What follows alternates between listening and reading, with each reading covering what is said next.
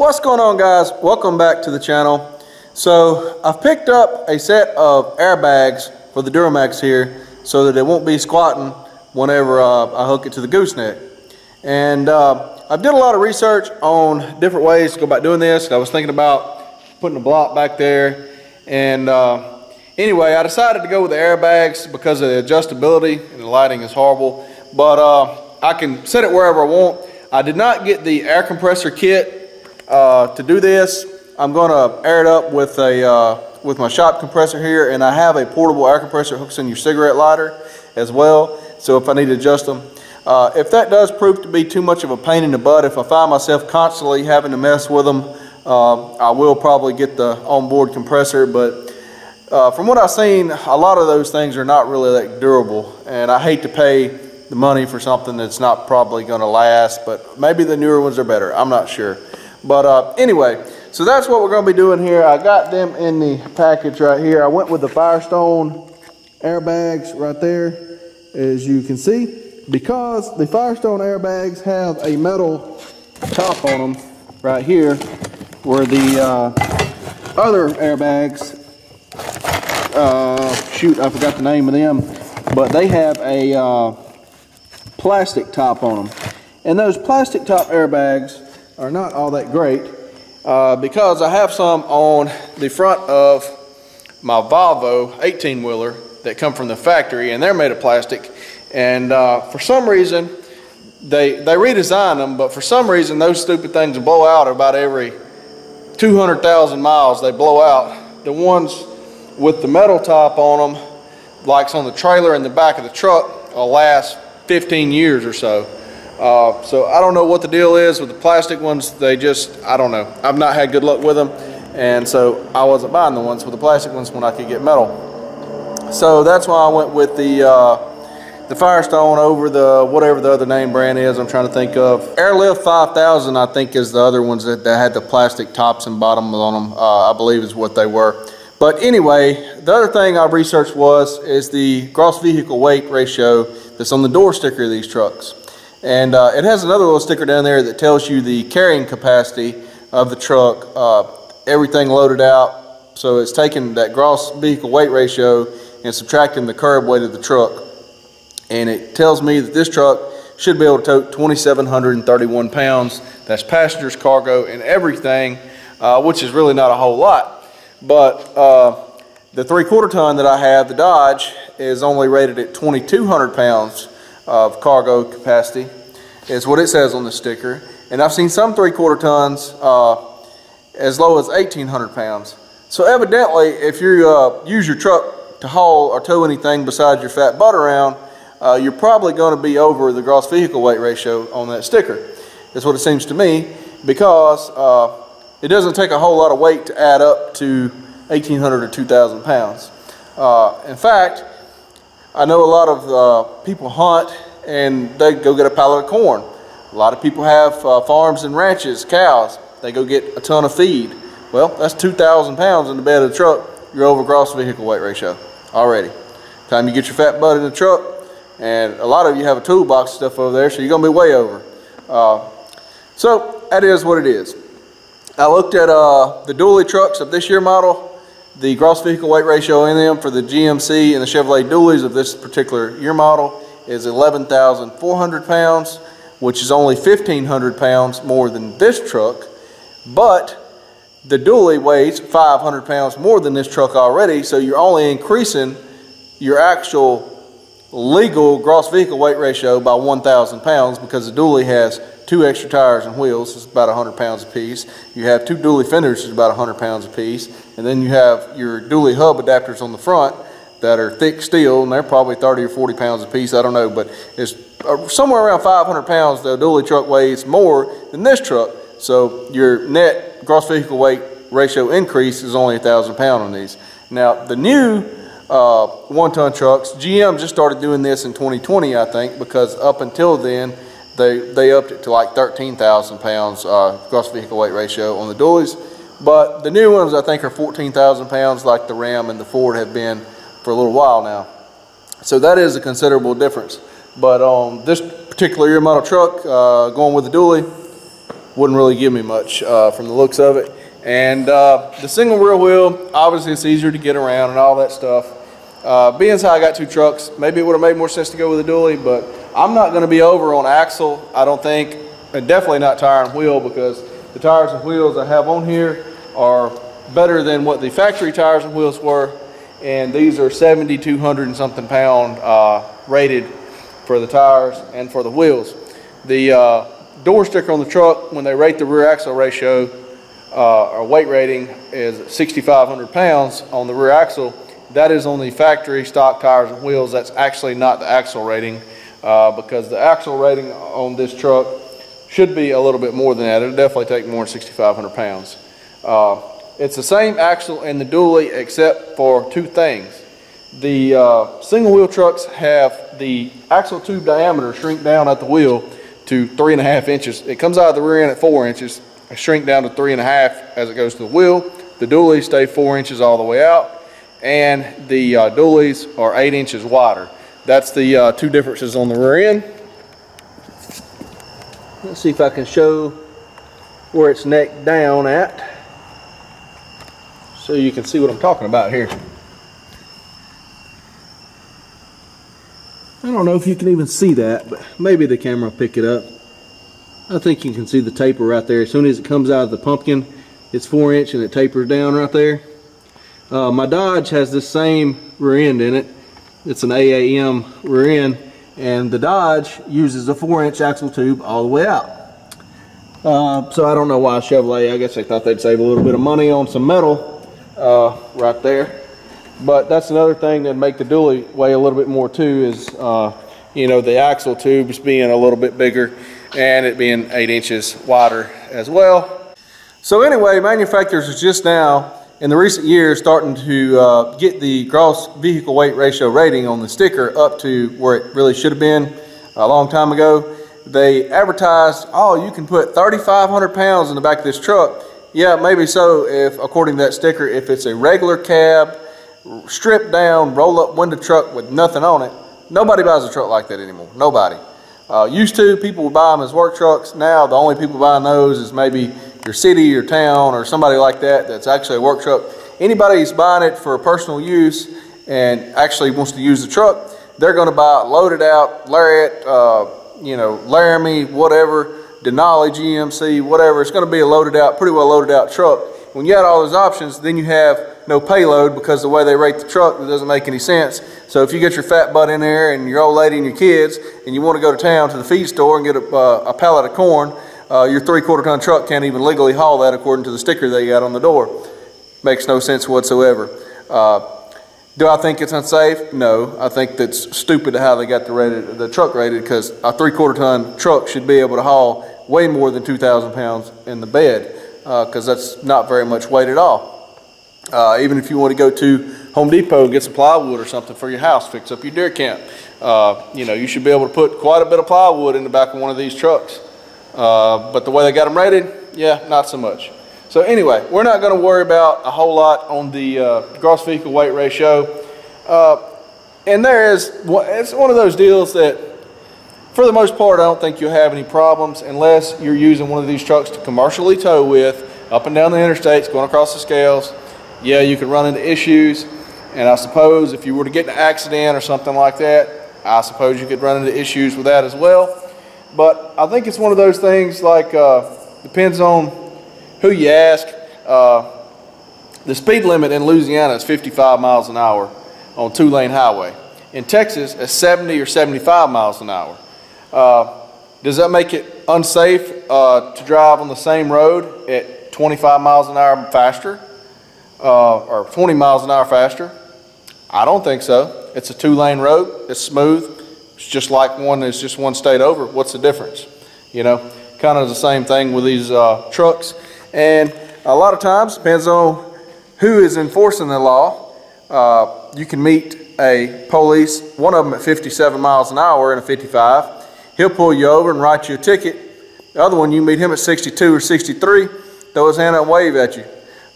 You know, so it all depends, and it's nothing but more or less a money game and how these trucks are registered with the Department of Motor Vehicles. is basically all that sticker's about. That's why it's at 9,900 pounds. It's below the 10,000 pound gross vehicle weight rating. The trucks that these trucks are classified as and all that good stuff. It saves on insurance and registration fees and all that bunch of hooey. So anyway, now that I'm done with all that rambling, let's get to putting some airbags on and check these things out. I want to get a measurement before I start on the back and the front of the vehicle, on the fender wells, and see where I'm at on that. And then we're going to pull this stuff out of the box and get started putting it on.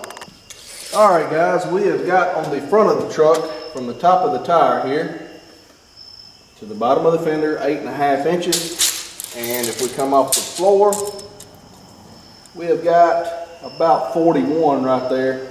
And this truck has the torsion keys cranked up and 33-inch tires on it. So we'll go to the back here and see what we got on the back. On the back we have 10.5 inches between the top of the tire and the fender well, and from the floor to the fender well we have 43. So we have 2 inches of rake on this truck as it sits. I think from the factory it had about 3.5 inches from what I remember when I bought the truck before I leveled it out and put the 1-inch block in the back to kind of compensate. And I'll kind of back up here and give you a little bit of a look at it. You can see it's got a little bit of a rake right there. Doesn't look too bad to me. I don't know what, when we put a little bit of air in the airbags, it should give it a little bit more, but it should increase the spring rate as well, so when I add weight, it doesn't sink as bad, and then I can pump them up to set wherever I want it to set, I suppose. All right, guys, this is Ride Right, Firestone Ride Right model 2250 airbag kit. This is what comes in the kit. You got 2 airbags, 2 U-bolt spring brackets, 2 axle clamp brackets, a bag of hardware, and these are the lower airbag mounts, I believe. And these look like the uppers. And I think that's the heat shield. You get some instructions there that I haven't opened yet, and some 1/4-inch DOT airline. And inflation valve bracket kit that I probably will not use. But anyway, I got the package opened up. First thing I know that we got to do is we got to get up under the truck and take off the bump stops off of the frame up under there, because they will be in the way of where these things mount at. So let me get up under there and see if I can get those removed. Alright, so this is the axle bump stop I'm talking about. It's a 15mm wrench. This of course is your axle right here, your spring. The airbag is going to mount right where this bump stop's at, and sit right here basically. And that spring U-bolt thing goes around here and comes around. I don't know how me having this 1-inch block right here is going to affect things, because this truck did not have that from the factory, and these are set up for stock applications. So I don't know if I will have to space this in some kind of way, or only being 1 inch, is that going to make any difference whatsoever. So I guess we'll find out when we get to installing this how that's going to work out. But basically we just got to get this bump stop off here first. Alright guys, so it looks to me like these are the way it goes. This is the heat shield for the exhaust pipe. I think it just sits right there, and putting it all on. These have a left and a right stud and holes for these brackets, and it looks like the front, the taller part of the bracket goes towards the front of the truck. You put your air fitting in, you put the 2 bolts on there, get your heat shield adjusted, tighten it all down, and then your bottom bracket here goes on the bottom with 1 bolt up under there like that. Then your U-bolt goes around your spring and block like that, and then this here goes around the axle. Bolts up from the bottom side, I believe, over here on this side, like right there, with 2 carriage bolts that come in from this way. So you can kind of see how that works, I believe. So anywho, that's what I'm going to do, is try to get all this positioned up under there, and go ahead and screw my air fittings in, the nuts here, get everything kind of as that is an assembly, so I can kind of stick it all up in there. All right, I think it says in the instructions, don't use an impact wrench. So the first thing you want to do is get your impact wrench. That's generally the way you do things. We'll run these down here. I ain't got all day. And I'm gonna kind of leave them loose like so that I can get all this positioned up under there, and then we'll snug them down afterwards. Get this air fitting tightened up, all that good jazz, and we'll go ahead and put the bolt in the bottom bracket here. I'm not going to tighten it up because you got to get all this stuff lined up. Just want to leave it kind of snuggish. The reason they have that tapered like that, if you don't have enough clearance for that particular bolt, they include this one here that you got to tighten up with Allen head. I think we'll have enough clearance, but if not, we'll have to pull this back out and put the other style in there. But anywho, we're going to finish snugging this fitting up, and then we'll stick this assembly in there and get the bolt started. I don't have the right wrench here to tighten this fitting up. One other thing, these bolts here won't go in here without this being loose. So save yourself the trouble before you get up on the truck. Let's see if we can work it in there now. Not quite.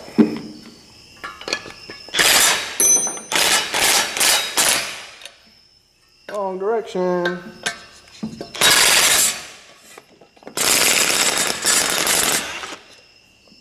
There we go. Maybe we can get it in there now.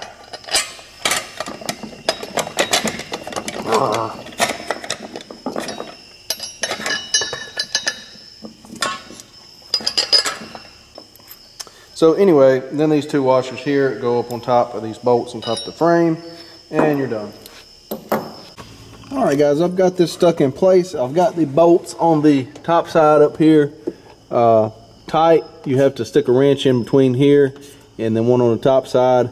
And what I found best is a ratchet wrench on one side and a flat regular wrench, normal wrench on the other side, normal box end wrench on the other side. And you want this heat shield positioned closest to the exhaust so that it blocks the heat off of the airbag, obviously.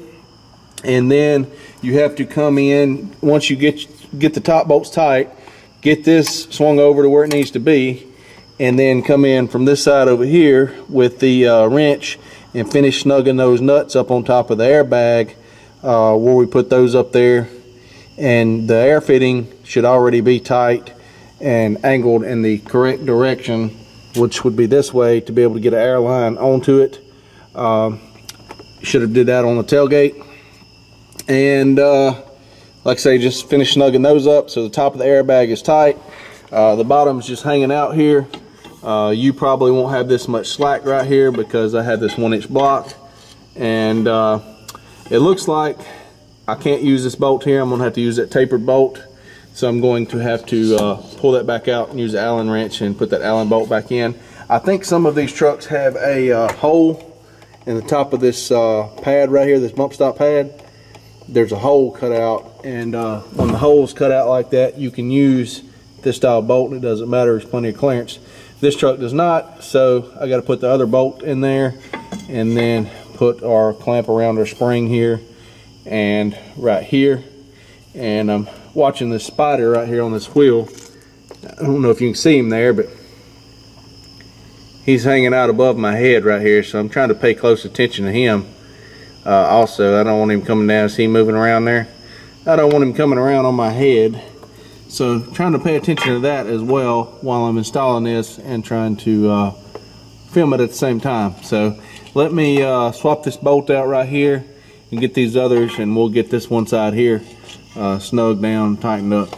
All right, guys, I've got the bolt in the bottom down here. That was a little bit hard to get to. I had to push this thing up, and I had a little bit of a hard time getting that bolt started in there. I should have checked that a little bit closer before I put it. Should have checked, made sure there was a hole there, which there's not, and all that good stuff. But learn from my mistakes, and because I know if you're a guy, you're not going to read no directions. So anyways, this here will slide right down in there, You just got to turn it like this right here. Drop it down in there.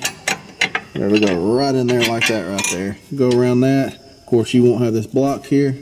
And you'll be able to put your nuts on right here. And then this clamp here goes around the axle and snug everything up.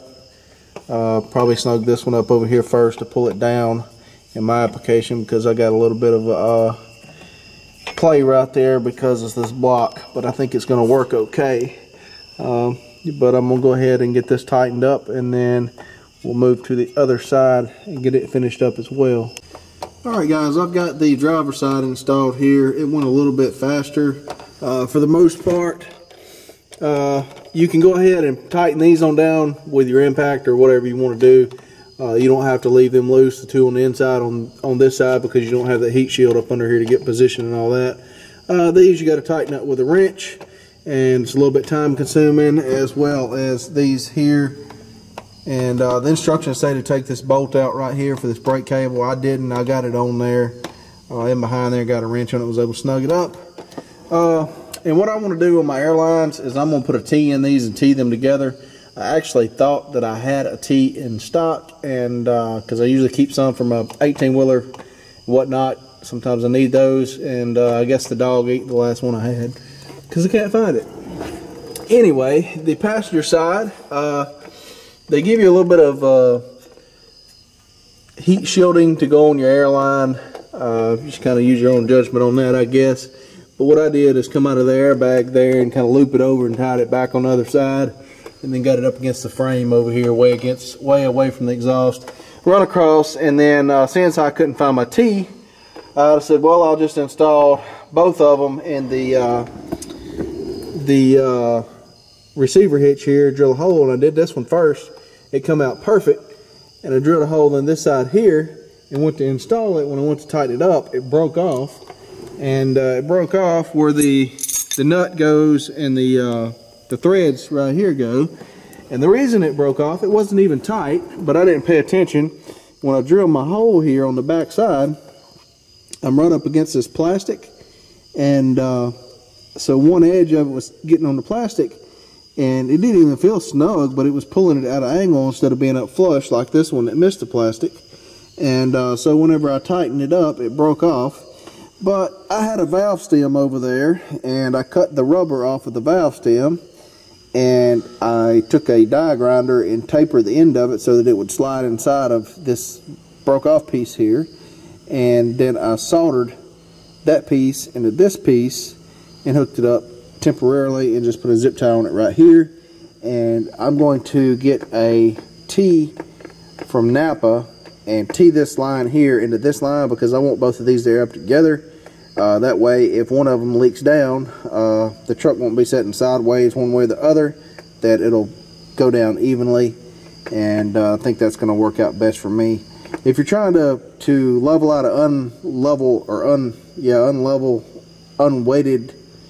unlevelly weighted load from left to right, you would want them separate like this. But my load is going to be centered on the gooseneck ball, so I want it to pick up evenly, because the only thing that's overweight on one side or the other is a fuel tank, and that's not really enough weight to really matter too much.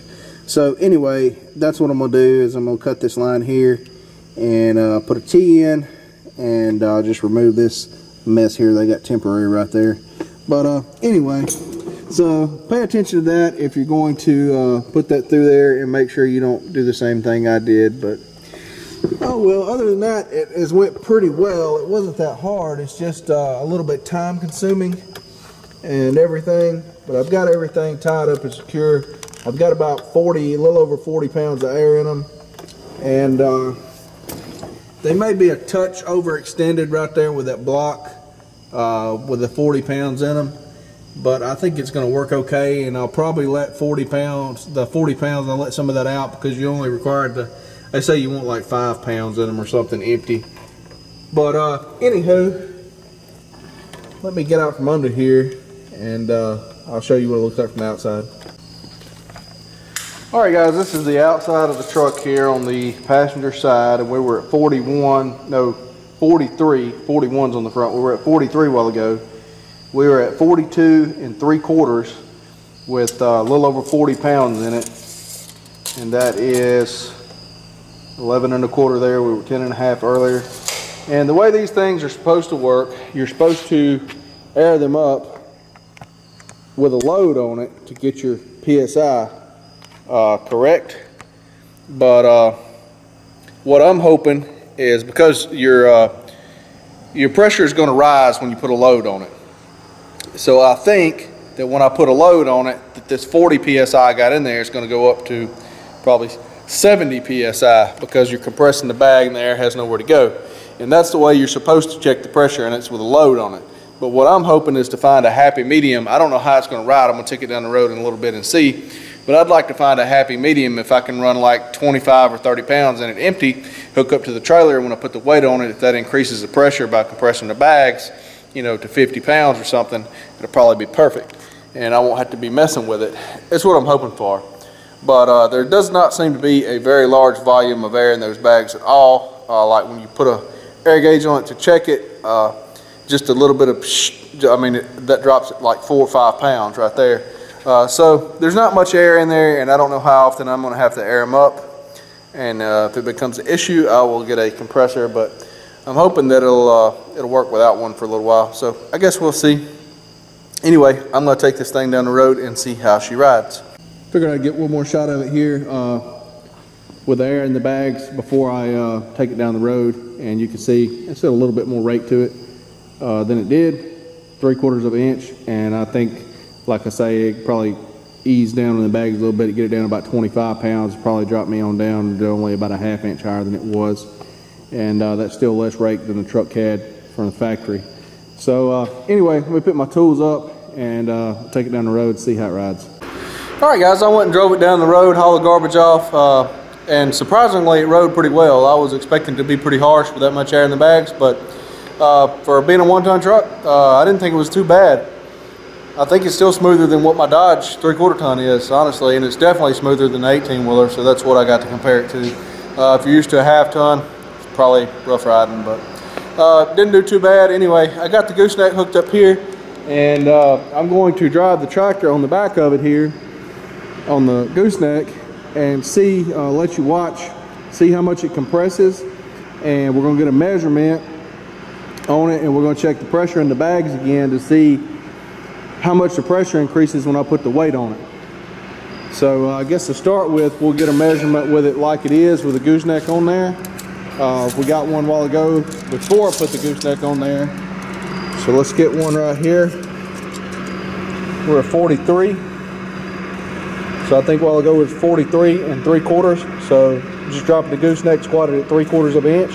That's back where we were before we put the airbags with no weight on it.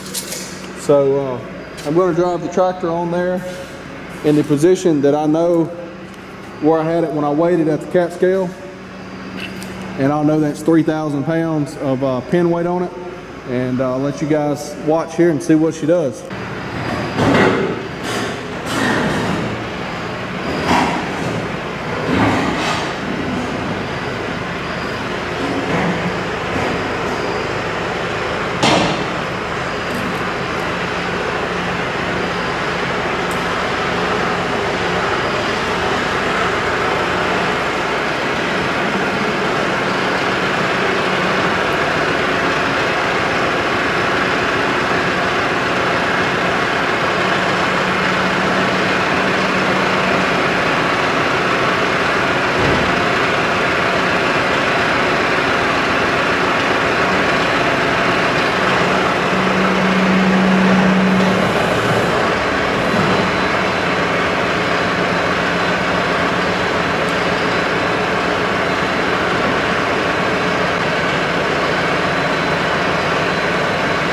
Alright guys, that is exactly where I had it last time when I weighed it. Exactly 5 foot. I think last time was 5 foot 1 inch. I'm at 5 foot and 3/4 of an inch. So pretty much the exact same spot as last time. So I know that's 3,000 pounds of pin weight on there as it sits. And let's get a measurement here.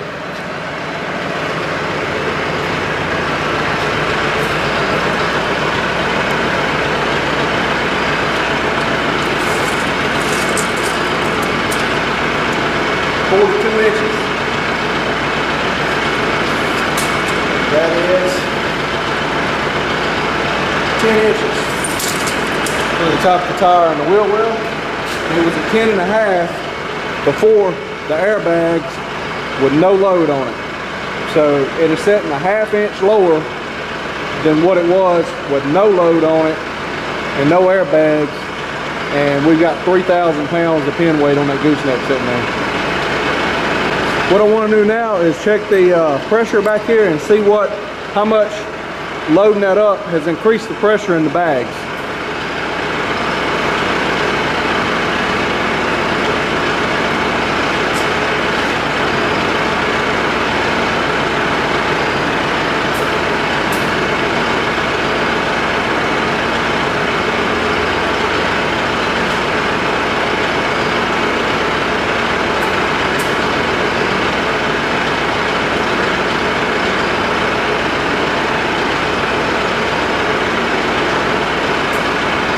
All right, so it's just above 50 pounds right there.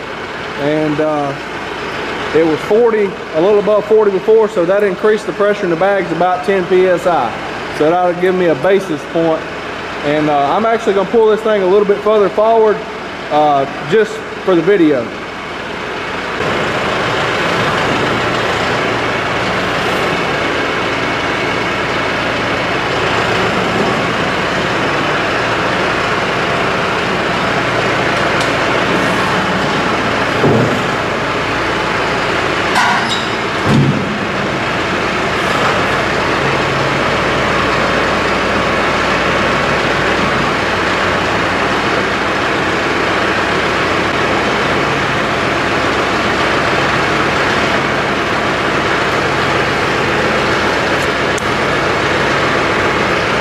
Alright guys, that's with the tractor bucket all the way to the neck right there. So I pulled it up 5 foot. And we're going to get a measurement on the height here and the pressure on the bags.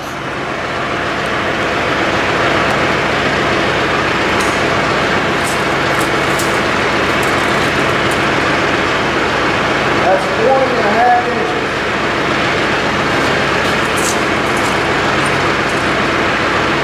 That's 3/4 right there.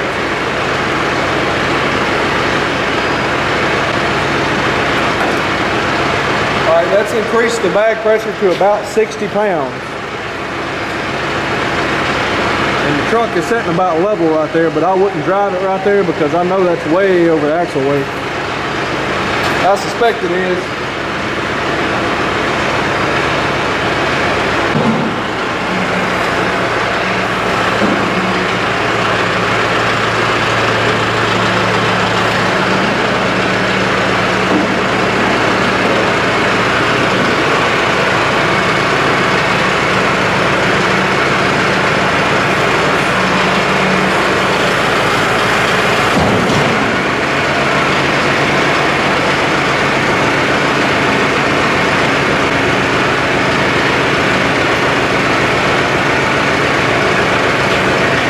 Guys, that's with the tractor all the way forward with the loader sitting on top of the neck. My friend Jake with the New Holland and the green 5410 John Deere, he actually will haul his stuff like that with that Ram 3500 dually he's got. He'll drive that New Holland all the way to the front and set the loader on the neck. And he will put the 5410 behind it because there's plenty of room behind it back there, as you can see.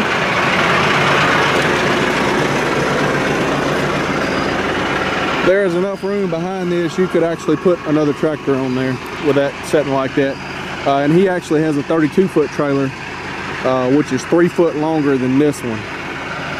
So you could see you could load another tractor on there behind the dovetail, because that's dovetail's 5 foot. This piece of metal here is 5 foot, so that's 10, and you got about almost 2 foot here. And then most of the time he don't have anything on the 3-point hitch when he hauls them that way, so you would actually have about 13 foot right there. So you could get a small tractor loaded behind that tractor if you had enough truck to do so with. Anyway, let's get a measurement on the the height again there and the pressure again.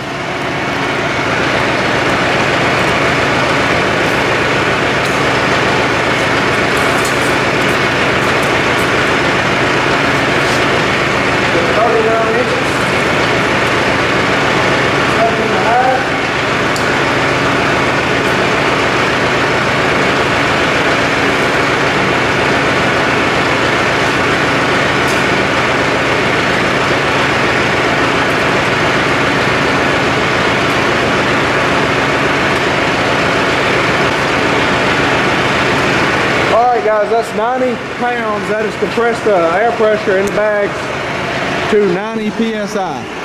So they're only rated at 100. I'm sure you could put a little bit more in that than that, but that's pushing the limit of what those bags can do.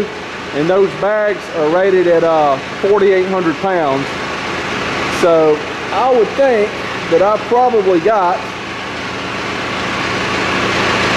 man, I bet there's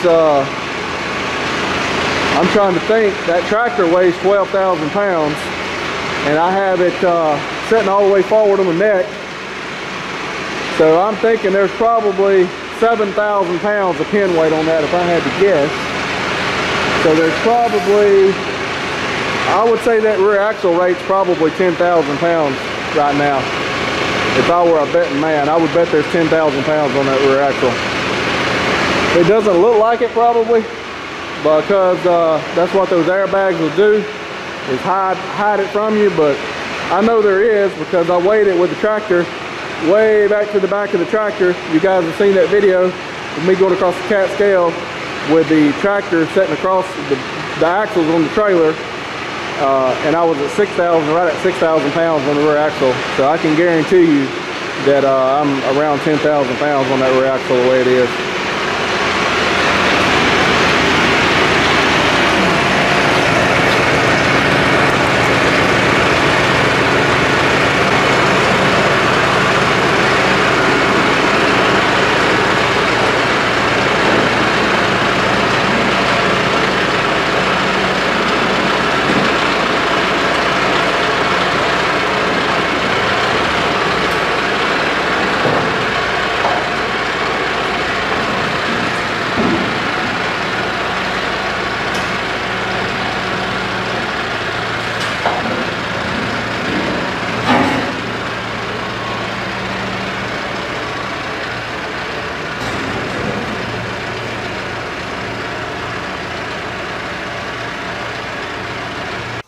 Alright guys, well, I'm going to go ahead and wrap this video up. I'm pretty happy with what I see so far with the testing I've done, driving the tractor on there, getting the measurements and all that stuff.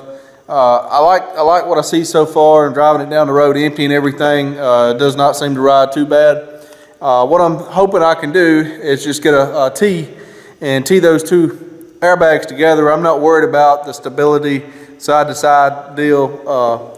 You know, I could see if you had a slide in camper, you'd be a little bit worried about that. I don't think that's going to be an issue for me. I want to tee both of them together and use the same air valve to put air in both of them so they come up at the same time and leak down the same and all that. So that should, if I can run 30 to 35 psi in those bags, and then when I put a load on it, you know, they come up to 50 or 55, somewhere in that range.